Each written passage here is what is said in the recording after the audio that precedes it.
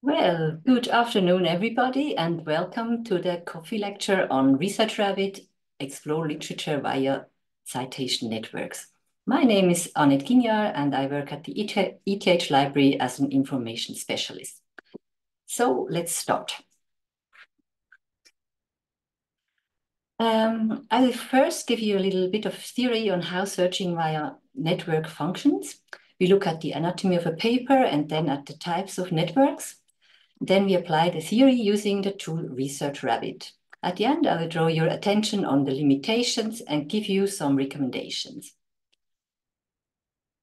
So let me start with a look at the anatomy of a scientific paper. What are the structural elements of a paper? Why is that important? Because all the tools that you use for searching literature, they make use of specific pieces of information that are in scientific papers. So it's really good to have a mental image of this. Let's take a look at this paper as an example, and we take a bird's eye view and just look at the element that it consists of. On the one hand, there is this structured information describing the paper. We call it descriptive metadata.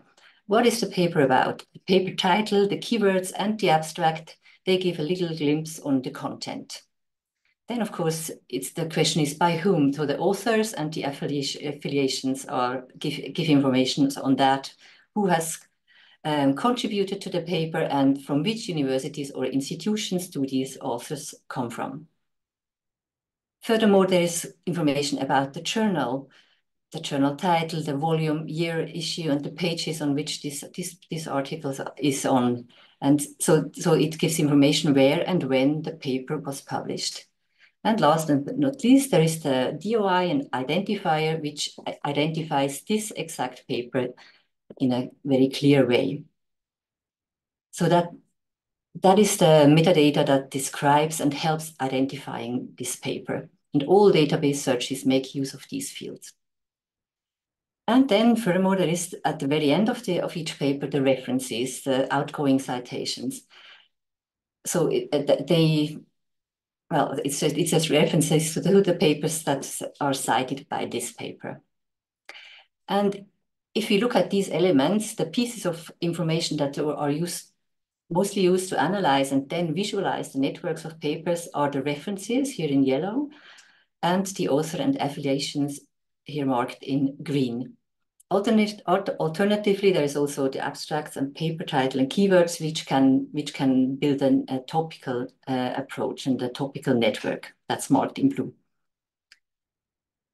Now, if you imagine all the papers published and how they are connected to each other via the same references, same authors, same affiliations, every paper cites existing papers and hopefully will be cited by future papers. Researchers, they collaborate with each other and co-author papers. And all these connections build a huge, overwhelming network, which can be used, for example, to discover papers of interest. There are two types of networks, the citation networks and the collaboration networks. Let's have a look at them. In the citation networks, there are terms that are usually used to describe it. So far, I have talked about scientific papers, but these you can also call just papers or articles or journal articles or works. And to start your search in a tool that visualizes the citation network, you need to already have identified a paper that is important for your work. That choice is, of course, subjective because it's, in my view, important, or maybe in my supervisor's view, an important paper. And this paper is the starting point, and it can be called seed paper or source paper. And it is marked with this red dot here. Now, this seed paper or source paper has references, means it cites earlier works. That are the green dots. And later in time, this seed work will be cited by later works.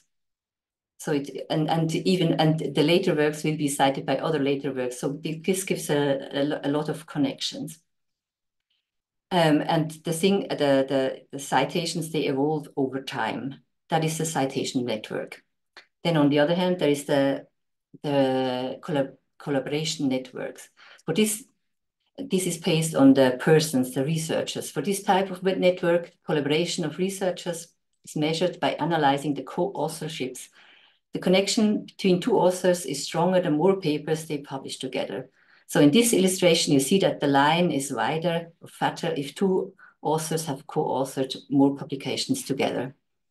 This kind of network can also be applied to institutions. So for example, what connections does my group or institute have with other groups of researchers at my institution or another institution? So after this theoretical look at things, let's move forward to the practical application. Today I would like to demo the ResearchRabbit. It's a tool that uses these networks to find interesting literature. That is the start page of ResearchRabbit, and you see you have to log in. You have to sign up to use this tool. The tool is free of cost, and you can use any email to sign up. Once you have entered ResearchRabbit, the procedure is always the same. You create a collection or select an existing collection. You add a paper. That is your seed paper. Here is my seed paper that I will use as an example, and I will copy and paste the DOI to add then later in the tool. And then you can explore, and in the end, you can export the selected papers that you have found into your research reference manager. Sorry. Okay, so let's change to the demo. That is the interface. It's very simple. Here I have already made a collection called Copy Lecture, and now I will add the paper. I'll enter the DOI, click Add Directly, and then this paper is added. I can click on it, and it will be shown, including the abstract. I can even go to the PDF if I want to, but now we want to jump a little bit around and see what other papers are connected to in the network to this paper. You see in this bar all the possibilities to explore. And first, let's go to the references, all references. I click on it, and then a list of all the references are displayed. And on the right-hand side, the network is shown. The green dot is my source paper, and all the blue dots are papers being cited by the Brighenti paper. You can also toggle between network view and timeline view. And like this, you see that all these papers are older, of course, because this one cites the other papers. Then you can click on the dots, and then you can look at the title and abstract of each of the papers here. And as soon as you find something which is really interesting, you add it to your collection here. And then it's added on the left-hand side. You can jump back again. I usually close all things, otherwise it gets a bit confusing, and I choose another. I go back to I select this one again, and I go into the other right direction and show this. Want to see the citations. It's the same way as it works, and you can just look around and see if you find something which is of interest to you. You can add it if it's an interesting article to your collection, and it's added here. And so you can jump around and explore as long as you would like. You can also go and see these connected authors and so on. But it's easier if you just try it out yourself than that I demo it too long. In the end, you select all the ones that you have found interesting, and then export them in these three formats. It's BibDev, Res, or CSV, and you can add it to your reference manager. That was the short demo. Now I go back to the presentation. Now I would like to talk a little bit about limitations and give you some recommendations. If you use any tool, it's always the question, what is the data source that is used by this tool? ResearchRabbit, for instance, uses Semantic Scholar and PubMed. And of course, there's no data source that covers everything. So you won't find everything. It's always just part of the full thing. And in ResearchRabbit and the other tools, the analysis and visualization is always based on just a subset of data. It's in ResearchRabbit, they usually use only 50 papers to make this network. So it's just a subset of the data, that it's kind of a result list.